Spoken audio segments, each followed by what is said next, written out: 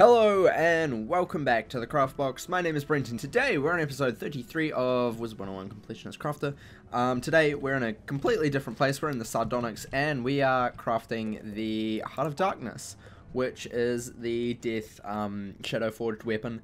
The reason why I'm crafting this will become obvious sometime soon, hopefully.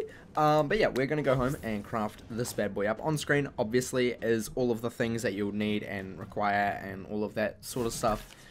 Just a normal who dab jibby dibbidobbidies. I believe it's the equipment station. Not the card crafting station, the equipment station. And we can go to wands and Heart of Darkness and boom, we can create that bad boy. Now this wand looks really cool. Which may or may not be the reason why I am crafting it, but hey, who knows? Who knows? Only I know. We're actually gonna lock it because it looks cool. And yeah, this is a wand. This was the first maincast wand that they brought out in Khrysalis, obviously, crafted there. It looks really dope. Really cool.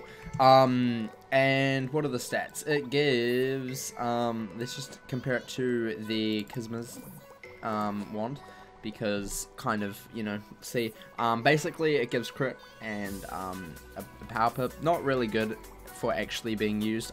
I think the only good wand of shadow forged weapons that actually like is useful is the Root of Spring, which is what a lot of jades do. And I will be crafting that sometime soon because I am going to be working on my jade setup soon.